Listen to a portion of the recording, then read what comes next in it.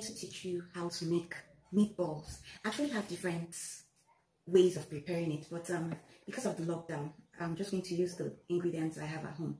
And if you look, I have the minced meat here. Okay, it's not much, but we're going to work with this. And then there's a seasoning cube. Okay, we have the onion powder and the ground black pepper.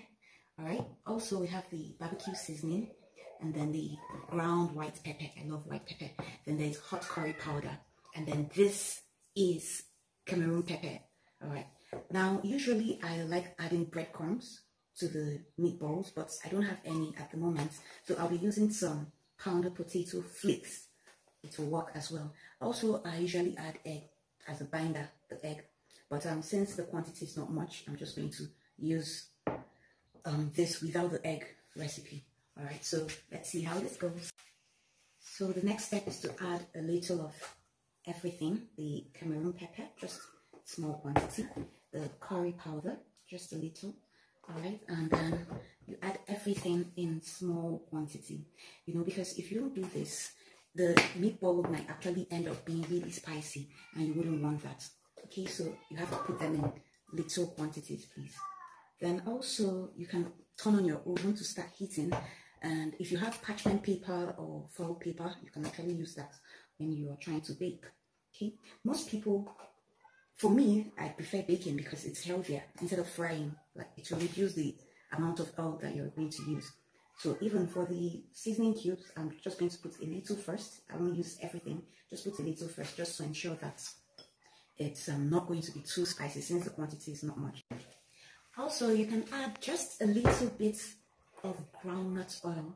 I like adding just a little bit so that it doesn't make the mincemeat so dry.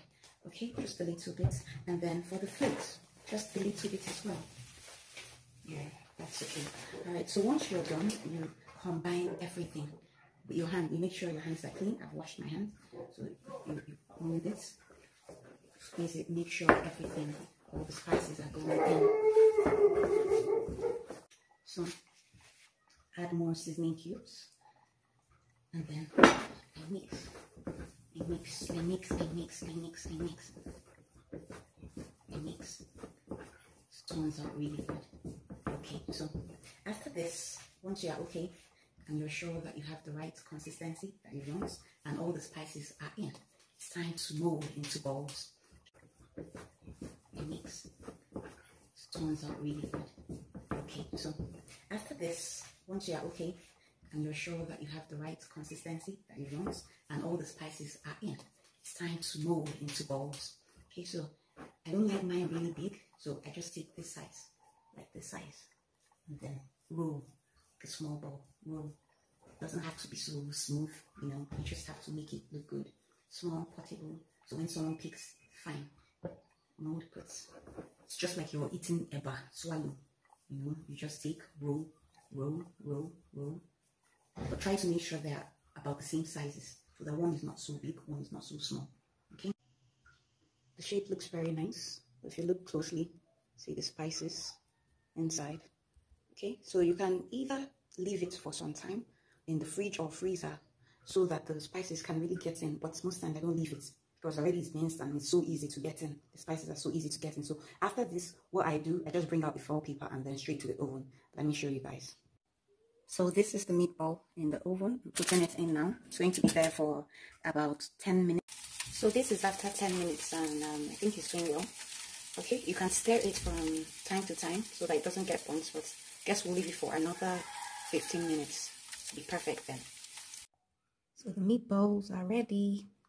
Okay, and most times you have to put it on the kitchen towel first so that the excess oil can drain.